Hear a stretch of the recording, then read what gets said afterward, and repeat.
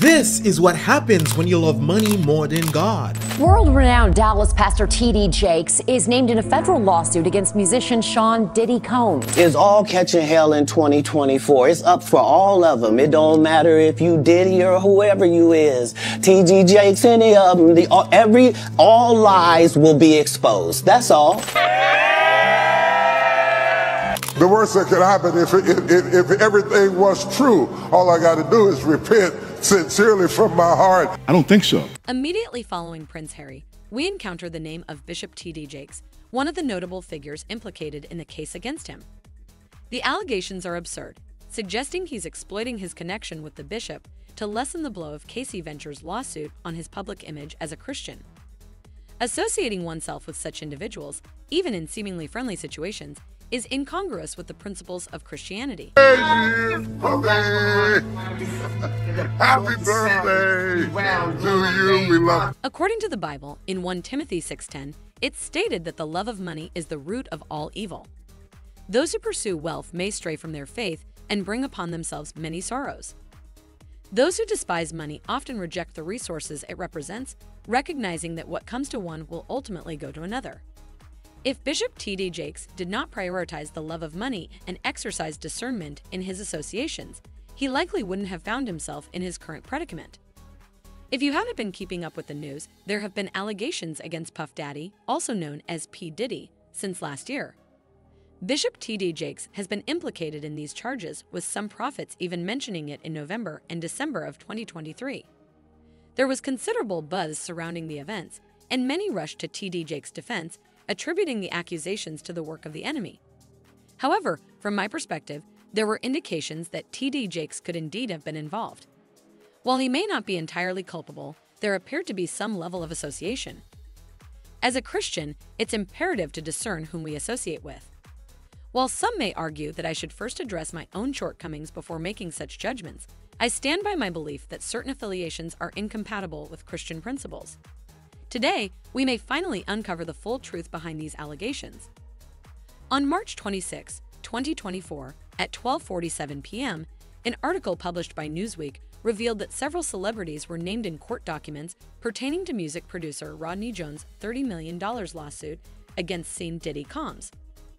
Jones lodged his complaint on February 26, alleging sexual misconduct and grooming against Combs. Additionally, Jones accused Combs of involvement in these activities. As I've emphasized before, it's crucial to be mindful of the company we keep for the sake of upholding the gospel. I do not consider T.D. Jakes to exemplify Christian values. Rather, I perceive him as a fraudulent preacher who has propagated the prosperity gospel for personal gain over many years. It appears that now he may be facing the consequences of his actions. My intention is not to be pessimistic or wish ill upon T.D. Jakes. Rather, I am simply acknowledging the evident truth.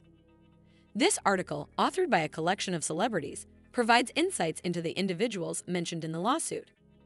According to the report, the celebrities listed in the complaint include Stevie Che, Stephen On Jordan, a music producer and television personality, a Philadelphia rapper who dated Nicki Minaj, name redacted, and a Grammy award-winning R&B singer. Notably, among them is Young Miami, although I'm not familiar with who that individual is. It's rather perplexing to find the name of a prominent figure like Prince Harry mixed into this narrative, followed closely by Bishop T.D. Jakes, who finds himself embroiled in the legal proceedings against T.D.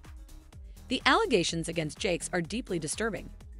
As a Christian, it's inconceivable to see his name associated with such charges. Christians should refrain from affiliating with individuals like Jakes in any friendly capacity. Now let's delve into why Bishop T.D. Jakes finds himself entangled in this situation. It appears that his fondness for wealth plays a significant role. I don't make this assertion lightly or without basis. It stems from Jakes' own admissions. He seems willing to socialize with those whose beliefs differ from yours, all in pursuit of prosperity and acclaim.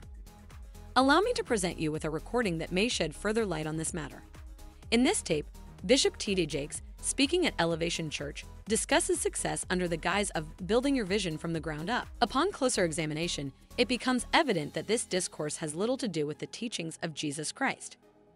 It's devoid of spiritual substance and instead focuses on achieving fame, wealth, and worldly desires. Let's take a moment to listen to an excerpt. In everything in my life I stumbled into, is that right? I stumbled into. I never thought I would be producing films. My wife and I started out. Everything in my life I stumbled into. Is that right? I stumbled into. I never thought I would be producing films. My wife and I started out doing gospel plays and going on tour during gospel plays. We had no intention that we were going to ever do movies. Entering into the realm of filmmaking, T.D. Jakes eagerly collaborates with others, driven by the allure of potential wealth, fame, and accomplishment. As previously mentioned, let's continue listening to his account. He recalls a time when he was in dire financial straits, on the verge of sleeping in his car. However, amid this narrative, there's a notable absence of certain topics typically associated with Christian discourse. The absence of discussions on sin, hell, or contemporary issues like LGBT.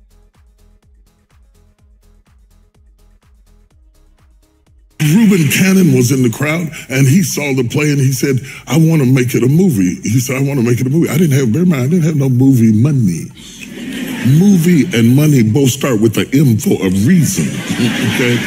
When you have one, you got to have the other. LGBTQ+ rights and homosexuality is conspicuous. It suggests a deliberate avoidance, perhaps influenced by financial ties to groups and individuals engaged in activities contrary to traditional Christian values. This underscores the transactional nature of these relationships, highlighting a departure from genuine Christian principles. It's essential to But he said something to me that becomes the way business people think. They don't fail to do something because they don't have the money. He says, we'll raise the money. Let's do the movie. Listen to the different underscoring the intertwined nature of wealth and influence in contemporary society. Everything that comes your way is often facilitated through another person, underscoring the importance of treating others with care and respect. It's crucial to recognize people who don't like money don't like resources, because everything that's ever going to come to you is going to come through a person. That's why you got to be careful how you treat people, because it's not guaranteed that it'll be somebody you like, your friend. They won't necessarily be your color, and they may not have your theology. Okay? But God may use them to bless you. You know, the ravens didn't go to church, but they fed Elijah. So anyway, so we put the money together. That blessings may come from unexpected sources, irrespective of their personal affiliations or beliefs. Just as the ravens provided for Elijah despite their lack of religious inclination, blessings can manifest through various avenues. Unfortunately, individuals like T.D. Jakes often prioritize worldly success over spiritual growth, leading them to disregard the teachings of the Bible. Despite this, millions of followers continue to support and defend him, driven by worldly aspirations rather than a focus on heavenly rewards. T.D. Jakes' association with Diddy in numerous articles and videos further solidifies his entanglement in controversy. For instance, a lawsuit involving T.D. Jakes and Sean Diddy Combs sheds light on the interconnectedness of their names in over 500,000 online references. This association underscores the complexity of the situation. Dallas megachurch pastor T.D. Jakes finds himself embroiled in legal matters, adding another layer to his already complex public image. As reported in various articles, T.D. Jakes' name has become linked to Sean Diddy Combs in a lawsuit, highlighting the entanglement of their reputations. This association raises questions about T.D. Jakes' involvement in the matter and adds to the ongoing scrutiny surrounding his actions and affiliations.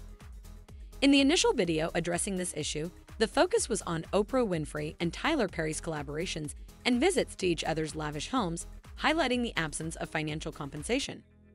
As I mentioned earlier, T.D. Jakes' legitimacy as a pastor or Bible teacher comes into question in light of these revelations. He appears to be facing the consequences of his actions, reaping what he has sown. My sincere hope and prayer for him is that he will earnestly reflect on these matters, repent of his adherence to the prosperity gospel and pursuit of wealth, and ultimately find reconciliation with the Lord, avoiding the risk of being rejected as a mere pretender.